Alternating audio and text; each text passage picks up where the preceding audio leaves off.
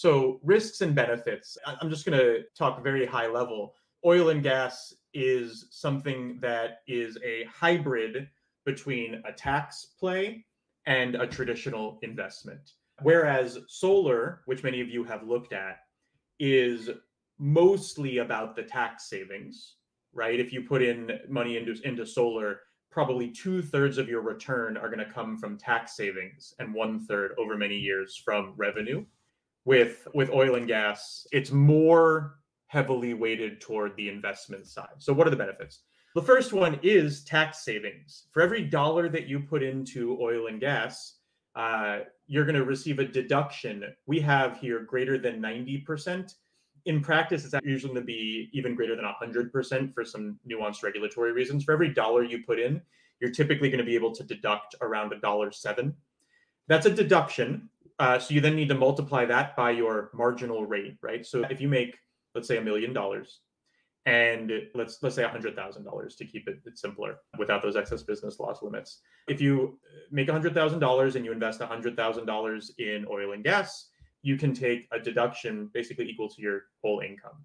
That's going to save you typically somewhere in the range of 30, 40, 50% of that in tax savings, depending on your marginal rate. If your marginal federal rate is 32% and you're paying tax in a high tax state, let's say it's 8%, then your marginal rate is 40, which means for every dollar you can deduct, you're saving 40 cents.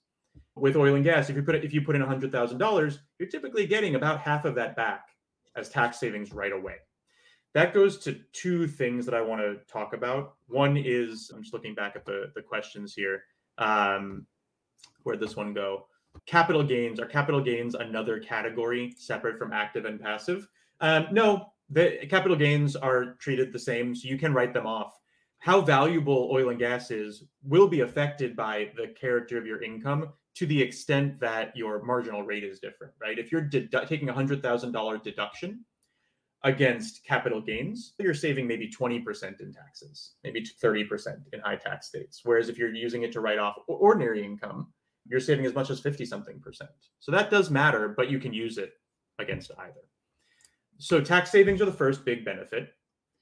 The second big benefit, and actually in terms of total size, bigger benefit here, is the investment return. This is, in addition to being a tax move, also a traditional investment. You're putting money into a fund that is investing in a portfolio of oil and gas wells. And whether you outperform the market or not depends in part on how that investment performs. You're setting a floor on your return equal to your tax savings, right? If you put in 100, and this goes to someone's question who asked about principal. Is the principal safe? That was profitable. Is the principal safe? It's going into an investment like any other, but your tax savings are typically going to equal about half of your principal. And so half of your principal is locked in as a return, but the rest of it is going to come from an income stream.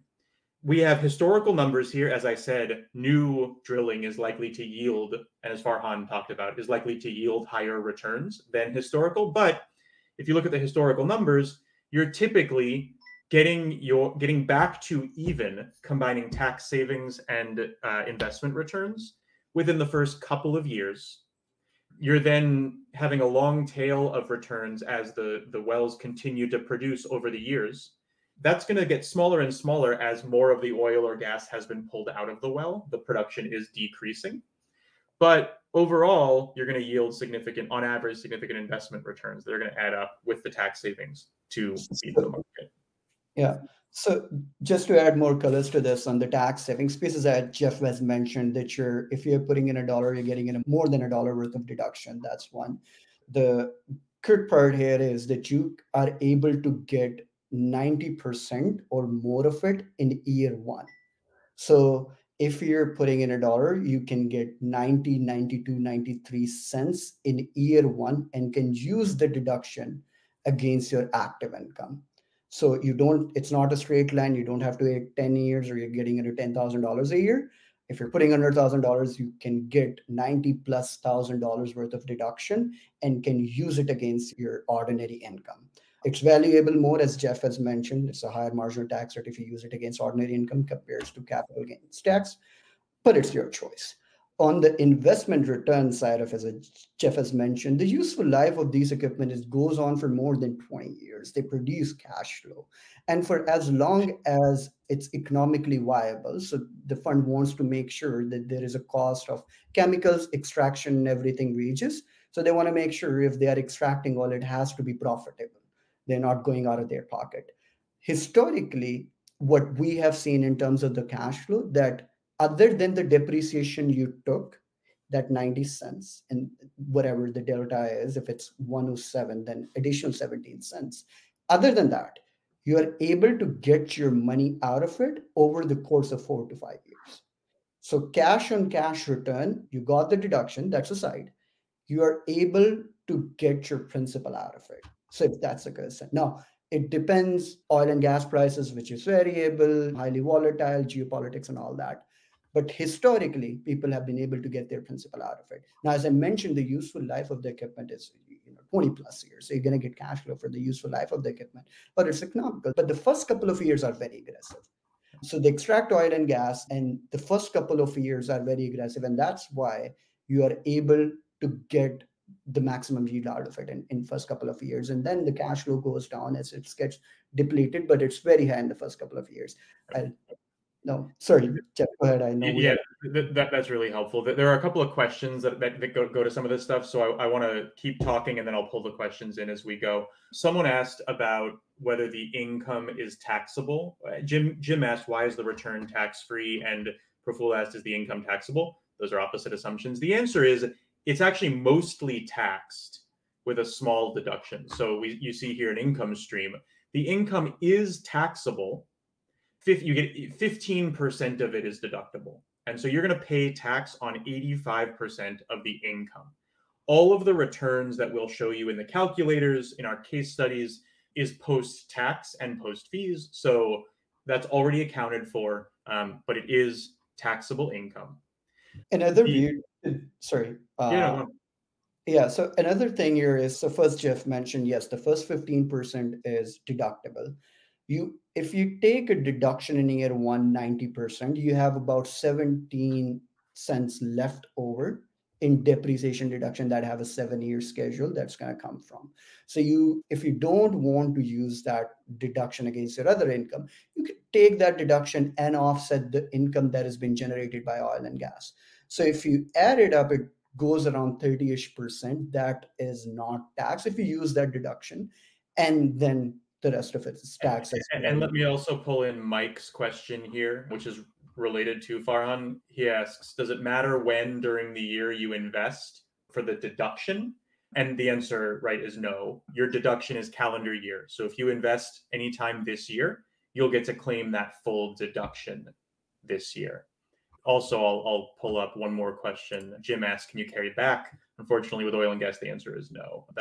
So one thing, Jim, to call out here is depreciation is something that can only go forward. It cannot go backward, whatever it is. Tax credits can go backward, which is not a part of oil and gas, but depreciation from any form of it that I can think of cannot go backward. It can only go forward. That's right. Other benefits, these are soft and predictable, understandable. We told you there's no material participation or entity set up here. This makes oil and gas much quicker and easier. I'll talk about process on the next slide. And this is a diversification play, right? In addition to the tax savings, this is something that's not typically correlated with the broader markets. And so if you have a diversified portfolio, this is one way to get additional uncorrelated diversification. We want to make sure we spend time talking about risks. Farhan has already talked about the technology and the reduced risk of underperforming wells, but that is the main risk here. There's really not much else, right? Your tax savings are statutory. They're written down. There's not much of a risk there. You don't need to do anything to get those. The big risk is, what if the oil wells underperform?